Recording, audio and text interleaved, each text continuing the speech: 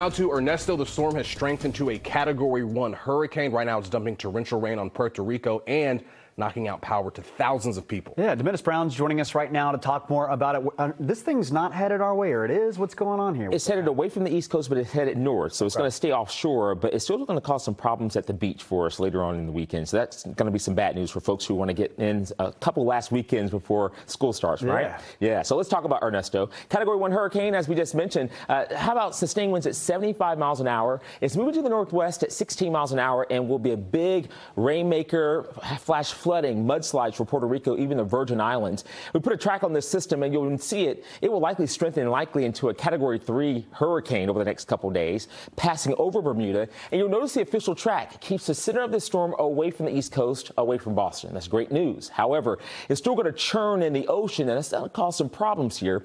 I want to show you the forecast spaghetti plots here. That's good news, too, keeping the center of the storm away from us in the extended forecast. But when we talk about the wave heights, they're really going to increase big time around the center of the storm, right? Maybe about 25-foot waves there, way out to sea. But you'll notice the coloration here starting to change as those waves get a little bit higher. And there's going to be a big threat for rip currents and high surf for a lot of us here in southern New England. So you'll see the headlines that I'm tracking. Major hurricane pretty soon, but we really need to be careful at our south-facing beaches, at the islands, parts of the Cape as well, because we have rough surf and high threat of rip currents as we move through the weekend, maybe as early as this Friday.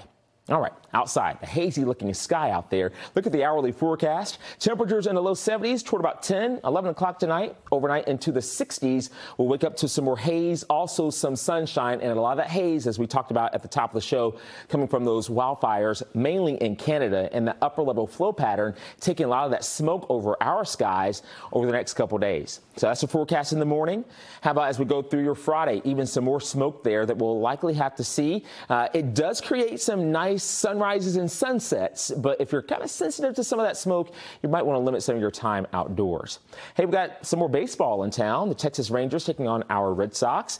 It's a 6:10 first pitch at Fenway. So look at the temperatures at 6 o'clock at 76 and 73 with mostly clear skies at 8 o'clock. Now, we've been tracking some showers and thunderstorms over in western Mass, parts of Connecticut. That will mainly be the story for us as we go through tonight. Can rule out a sprinkle or two as it tries to drift from north to south toward Boston, but we're not talking about rain everywhere. Tomorrow, we'll likely have partly to mostly cloudy skies in the morning, and we might see a little sunshine. Then into the afternoon, we'll likely have some widely scattered showers and a couple thunderstorms around. Even toward the evening hours, that's at 7:45. It might get a bit close to Boston as we move through the late night hours, but overall, we're not expecting rain all day for tomorrow and all night. Then we go into our Friday. There may be a little sprinkle around, but I think most of the area will likely be dry. We push, though, into the weekend, and you'll notice the rain chances going up. Now, we've taken the rain chances down just a hair for Sunday, but they've gone up a bit more into Monday. Now, we talked about Ernesto. It will stay offshore. This cold front will keep it offshore. All right, so if everything's on time, this front will roll in, and it's going to give us a couple showers for the weekend. Showers into Sunday, but more so into Monday, I believe. And there goes Ernesto. It moves away from us. Thank goodness for that cold front, right? We got to really count our blessings for that one because it's going to keep that storm away, but we'll still have to deal with some showers for your weekend. So there's your 10-day forecast. I'm alerting you to that chance of rain Sunday at 40%, a 70% chance on Monday.